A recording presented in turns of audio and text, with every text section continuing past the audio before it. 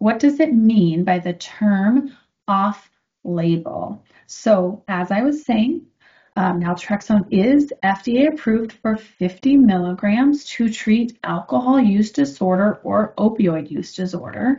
Low doses of naltrexone are used to treat different types of autoimmune dysfunction, and it is not approved at that low strength for that indication. So it is off-label, not approved by the FDA.